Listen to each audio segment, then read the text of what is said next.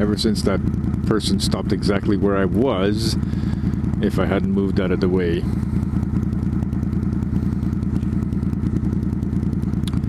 So we're almost home because that sort of killed the ride, but tomorrow's supposed to be nice, so let's see if we can do something.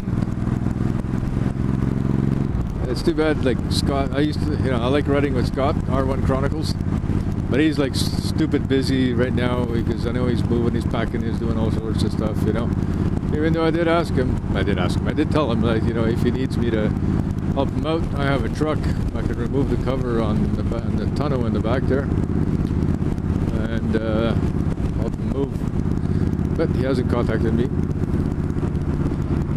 Plus, I still have to go paint my entire parents' house. And I haven't started that because of my neck and back. But it seems to be getting a little better, so just in time for me to screw it up doing all that painting, so perfect. So once I paint their whole house, the whole inside, every floor. 3 floors, man. Basement, main floor, upper floor. And then I gotta redo their flooring. So yeah, I'll be busy, man. Gonna be sorer than sore. Oh, I know my wife was gonna say something about the pothole or the mat cover. Because the thing is, like,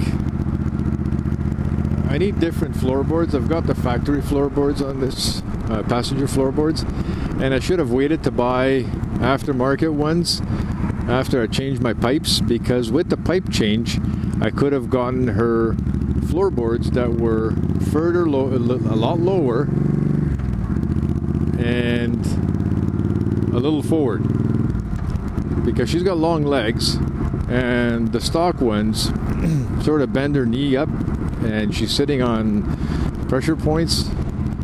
So this way would have dropped her legs a bit and moved them forward. It would have been more comfortable for her.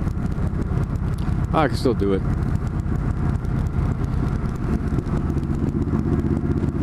And again with the itchy nose. Man.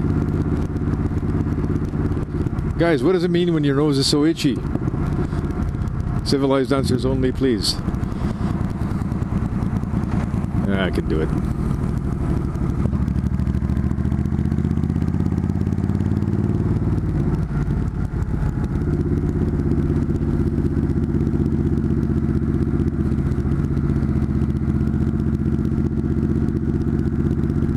Riffraff.